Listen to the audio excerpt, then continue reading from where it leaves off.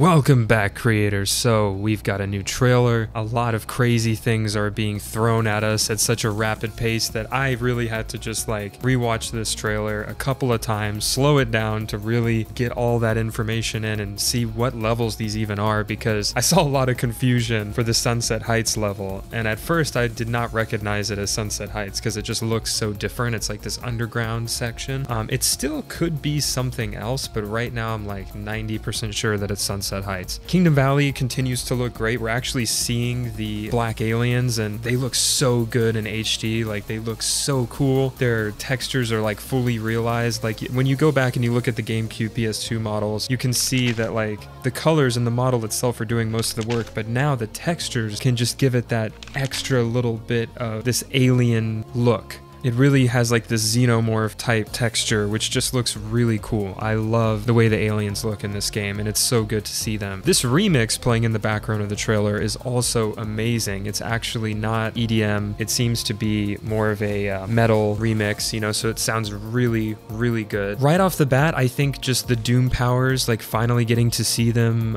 in action. It's like they looked at games like Shadow the Hedgehog in 06 and they're like, okay, there's all these vehicles. There's like that little circular disc thing that Shadow would ride around, like on top of that like toxic waste in the prison island level, I believe, in Shadow the Hedgehog. There was all these different types of vehicles that could hover over water and fly through the air, and so like they're basically moving away from that now, which I think just solidifies even more that Shadow is the ultimate life form. Like, if he is this ultimate life form, why would he need vehicles? Why would he need all these things? Because it's cool, right? Like, I understand that reasoning, but this just makes way more sense to me. And as for Black Doom, he seems to be forcefully unlocking these powers for Shadow that were just lying dormant within himself. That's what it seems like to me. Why Black Doom would be aiding him by giving him these powers? He keeps saying that like this is Shadow's fate, and I'm really wondering like what kind of role Black Doom is playing here. Now, throughout the trailer, we also see Chaos Island, and in Chaos Island there seems to be this purple liquid, and this purple liquid also shows up in Shadow's hub world, and now I'm just sort of wondering what's the connection there, you know, because at first I thought maybe the purple liquid is a tease of Mephiles, right? Which every time I see a trailer I get less confident that we're gonna see Mephiles, just because this already has so much going on. We have Metal Sonic Overlord, which is Neo Metal Sonic's final form, Black Doom and all of his transformations. Hell, we may even see Black Bull return. Like, there's a lot of different types of alien creatures. We may even see a boss battle with Gun, maybe. I don't know. It's really just up in the air right now. I guess I shouldn't be too surprised, right? Because, you know, Crisis City is a level from the future that showed up in Generations. Chaos Island being a level from the future that takes place in Frontiers that Shadow explores earlier, that would mean that Shadow, if he were to go to Starfall Islands in the present time, in the official timeline, he would actually recognize it. He would recognize Chaos Island from the Starfall Islands. So that's pretty interesting, that if Sonic ever mentions Chaos Island in a future game with Shadow in it, Shadow would be like, hey, I remember that. I was there. But there is also this crazy possibility that they're gonna tie a bunch of lore from 06, Shadow the Hedgehog, and Frontiers together and make this through line and say that, oh, Chaos Island is actually Flame Core. Like, literally it is Flame Core, but I don't know how I feel about that. I don't know if that makes any sense. So I don't really know what the significance is there, but yeah, it is really making me curious, you know, about this game's story and what they're sort of holding back from us. Now, seeing that purple liquid, there is a very similar liquid in the Black Comet level in Shadow the Hedgehog, and so far we have not seen a single level from Shadow the Hedgehog. What I thought was Westopolis turned out to be Radical Highway, and honestly I think it's just Radical Highway. I don't think there's any part of it that's Westopolis, even though some parts of it look like Westopolis. It's not the case, so that's very confusing for me. I don't really know why they're avoiding Shadow the Hedgehog levels. It's kind of a letdown a little bit, because like I get Sunset Heights is more recent. Shadow did have a level there in the Forces DLC, and it makes sense, right? Maybe we could have an infinite boss battle or something. I don't know what they're planning on doing, but I get it. But like at the same time, there's all these amazing levels, like a massive selection of levels they could have chosen from, and for some reason they just didn't do it. I don't know why. The only thing I can think is that maybe they're saving that for another game. Maybe they want to do do a remake of Shadow the Hedgehog, you know, with the whole popularity of his character going through the roof, especially after the movie comes out.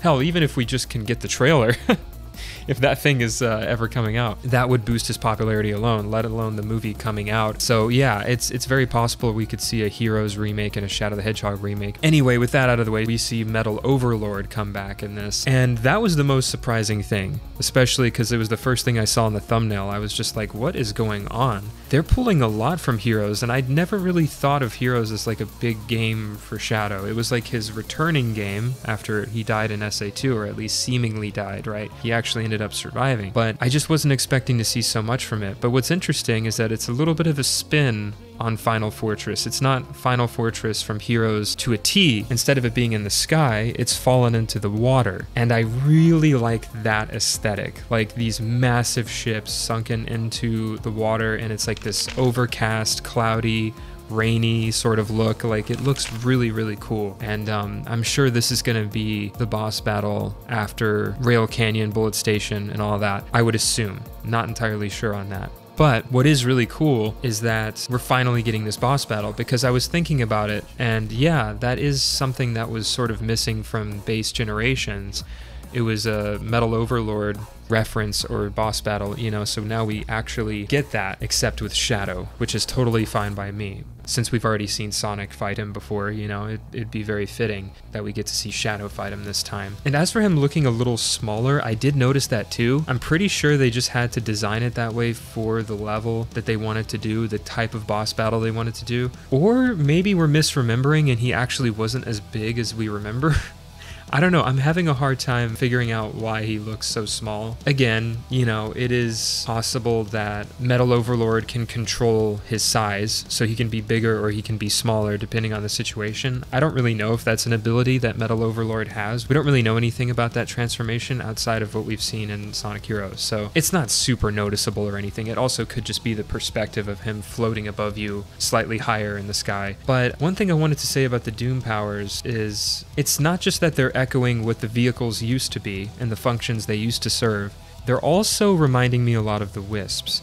And that is not a problem, because this is more integrated to me and it makes more sense, and they're based off like the alien creatures, and so I really think it's fitting. Whereas the Wisps, I also don't have much of an issue with. They fit more of Sonic's aesthetic, and they're more fitting for the story of Sonic Colors and Lost World, right? Like, they fit those games very well in terms of aesthetics. But there's also something else that reminded me of, the one that sort of can take you through like the toxic liquids and stuff. There was this mechanic in Shadow the Hedgehog where you spin dash on this little liquidy red platform, and it takes you through this tube, and then you end up on the other part of the stage. Like, it's like a way to progress or like skip a part of the stage. It really did remind me of that too, except this one you can control, which is cool, and it's like just better. And so what I'm noticing actually, like Shadow aiming to like kick that enemy into that, I don't even know what it's called, that like green orb thing that you hit in Kingdom Valley that like starts the rail grinding wind to form. That is cool. That just adds more to the gameplay, more challenge, more interactivity, and so you actually have to aim correctly and then kick the enemy into that so that you have something to land on and can progress through the stage. That is really, really smart, really, really cool. And so what I'm noticing is that this game just looks really fun. You know, I think story aside and the fact that this is not as long of a game as your typical Sonic game aside, this just looks really fun. Like, they really thought about level design and just what's fun, you know, and I really do appreciate that. I do recognize as well that there's probably at least maybe 1 or 2 more levels that they're not showing us, and I really, really hope it's Black Comet. I really want to see that with all these updated textures and graphical capabilities and this new gameplay. Most importantly, I think just not taking advantage of that, it would just be such a shame, and maybe that is the DLC level that they're adding later. I don't know. What kind of confuses me is that I feel like they're doing some sort of a movie tie-in, because like right around the holidays we're getting an extra level and an extra skin, and it's like, I don't know, is it a movie Shadow skin with a movie Shadow level? That's kind of what it seems like it could be to me. But but I just don't know. I've never seen them merge the movie stuff with the game stuff, so I just don't think that'll happen, but we'll see. But yeah, I am a little bit kind of like, oh man, I really wanted to see Flame Core, I really wanted to see Dusty Desert, I really wanted to see more levels from Shadow the Hedgehog, like Prison Island and all that kind of stuff. Those levels would have definitely worked with this game. This game could have honestly been twice as long as Generations, and I think would still be a better game, and they would never run out of levels. I think that's what people misunderstand, is that, oh, what is there to pull from Shadow? Like, he doesn't even have that many games or that many levels tied to him. Well, if you actually played Shadow the Hedgehog and you realize that there's multiple paths in the story, there is so many levels to choose from. Like Lava Shelter, people really wanted to see that come back. Like, I feel that, I really do. I feel like they should just remaster the game at this point. Now that I've sort of seen how they've dodged a lot of Shadow the Hedgehog levels, I'm like, well, can't get away that easily. Like, there's a lot of good iconic levels in that game that have just not been touched. And again, I could be wrong. Maybe when the game comes out, there's some levels we haven't seen. But yeah, Black Comet needs to come back. So I think that's it. I think that's all I have to say. But yeah, as we get closer, I am starting to realize that, yeah, Mephiles is probably not in this. It just seems so packed. I just don't think they'll have room for a character that requires so much room and time and care, you know, to do right. But the focus being Black Doom, that's awesome. And like having the Black Aliens back, that's awesome. I really, really cannot wait for someone to port those models into Source Filmmaker and Gmod so I can use them. I may have to just pay someone to do that, honestly, because I would love to have those higher quality models and actually be able to tell stories with Black Doom and the aliens and stuff like that. Thank you guys so much for watching.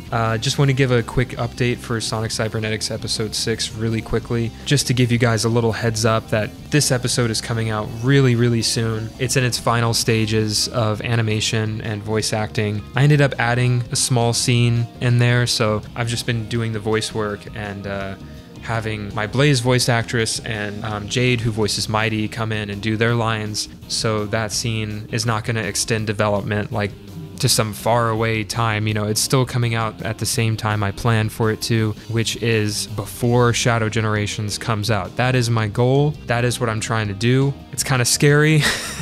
There's not a lot left, but at the same time, like, there's a decent chunk left, you know, and so it's like I'm in that final push, and I can't wait for you guys to see it. But yeah, thank you guys so much. I really, really appreciate you. I'll see you in the next video, creators. Let me know what you think of Shadow Generations down below. Peace out, guys.